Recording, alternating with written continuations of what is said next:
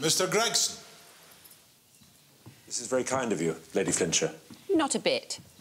It's a pleasure to welcome a friend of dear Edith's. What a disappointment. He looks perfectly normal. Since he came here with the express purpose of dining at Duneagle, he obviously bought a set of tales. Come and meet my parents. Me. Mama, Granny, Papa.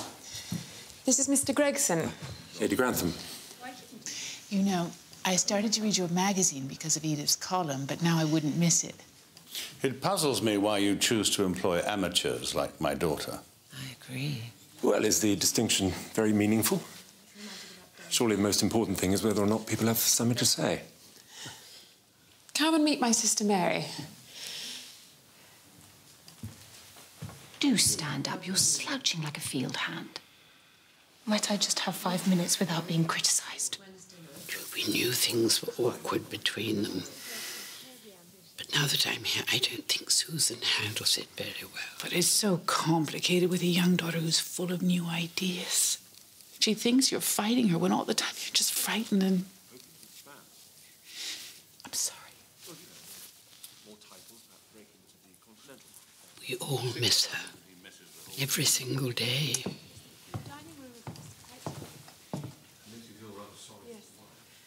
Yes. We're going in, everyone. Come in. Who's that? Would you like me to take Miss Sibyl up to the nursery? Thank you. Go with it, the darling. Oh, go on. Come here. Oh. Hey.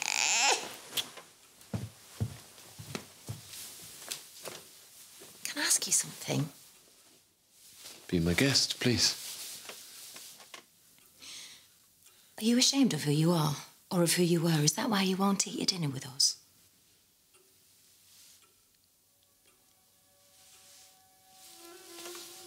No. It is not. Well, I better be going.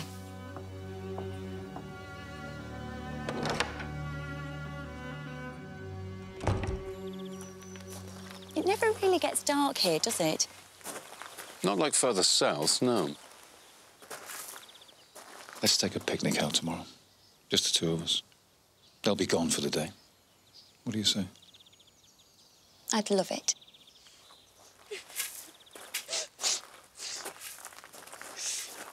Is everything all right, my lady? It will be, if you don't tell my mother you saw me smoking. Don't worry. You're safe with us. Would you like a peppermint? I better had, thank you. Oh, sorry. It's just my mother has been unusually impossible this evening. My whole childhood would seem impossible to you, my lady. But I survived, so will you. Rose? Who are you talking to? Shh. Come inside at once. Everyone's in the drawing room. Thanks for the mint.